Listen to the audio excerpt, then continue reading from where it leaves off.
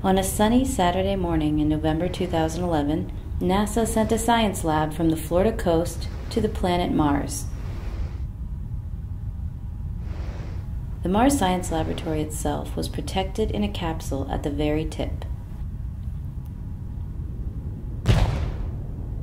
The final stage of the launch vehicle thrust the craft beyond the clutch of Earth's gravity and into the void of space for its 8.5-month journey. The spacecraft uses the stars to navigate as it spins toward its destination. During the cruise stage of the mission, there were 6 opportunities for the spacecraft to correct its trajectory.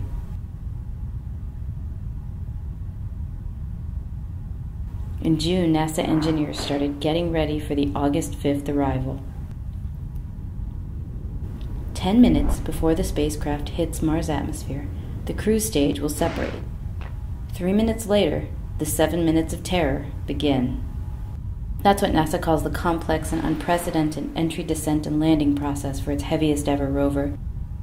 The spacecraft will hit Mars' atmosphere at about 13,000 miles per hour, 78 miles above the surface.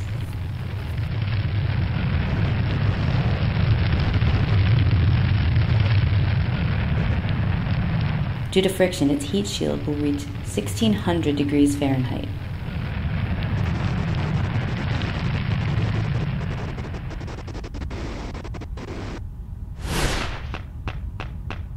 When the craft slows to about 1,000 miles per hour, its parachute will open.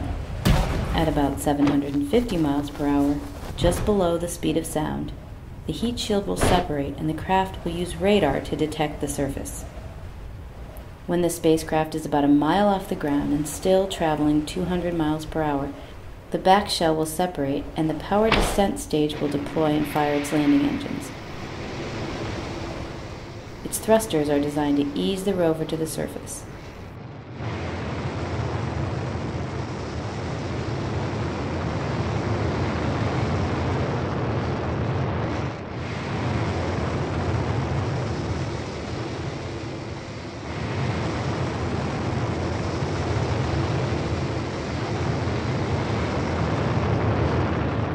When the descent stage is 60 feet above the ground and traveling just 2 miles per hour, the bold sky crane maneuver begins.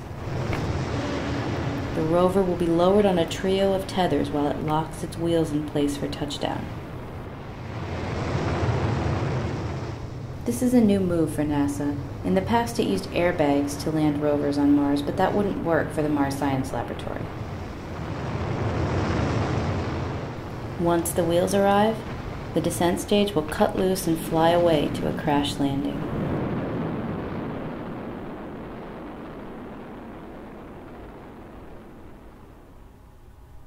NASA engineers know it looks crazy, but they promise it's the results of reasoned engineering.